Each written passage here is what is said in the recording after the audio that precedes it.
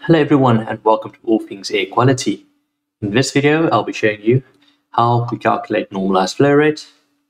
The equation we'll be using is as follows. I will explain how to use this equation as we go along.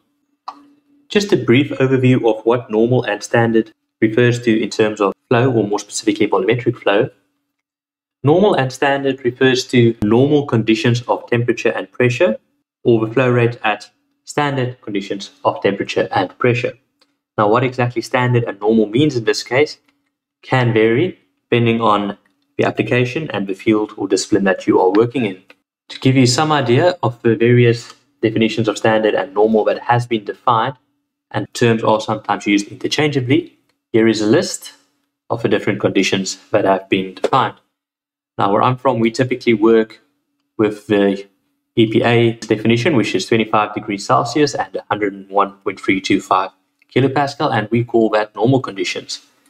Our UPAC refers to standard temperature and pressure as 0 degrees Celsius and 100 kilopascal.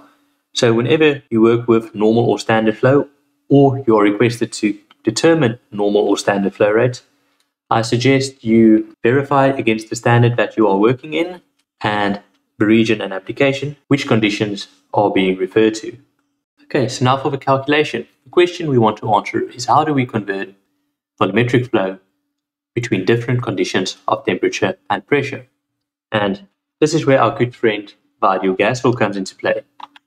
It shows the relationship between volume or volumetric flow, pressure, and temperature. We know that we are going to be working with at least two different sets of conditions. So, using this relation over here, we know that for both sets of conditions, that relationship will be true.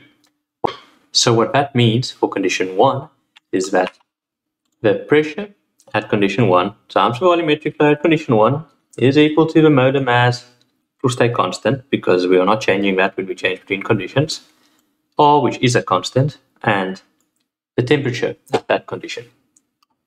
And the same can be said for condition 2.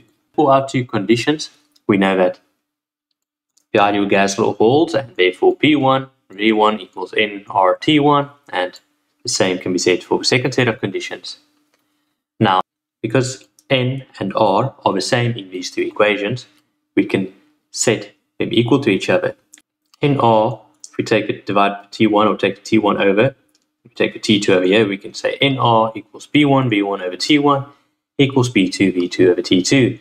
And this gives us our fundamental relationship. From here, if we simplify the equation to get the volumetric flow or the volume on the one side, we get our relationship over here.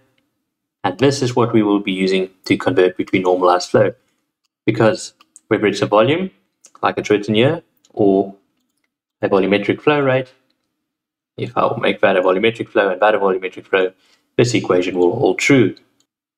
Okay, let's run through a quick example. Suppose we have a volumetric flow rate of 200 cubic meters an hour, 200 degrees Celsius stack, 90 kilopascals in the stack.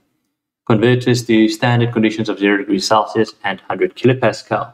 We will be using our relationship that we just derived. V1 will be our normal condition that we'll be calculating. V2 will be the condition that we measured, as well as P2 and T2. P1 will be 100 kilopascal and T1 will be 0 degrees Celsius, but as this comes from the ideal gas law, T1 and T2 needs to be in Kelvin. Okay, so how this will look when we substitute in our values, I'm going to call it Vs for standard conditions. We're going to have 200, but we're going to be multiplying with P2, which is now a condition at which we measured, 90. Just make this nice and big for us.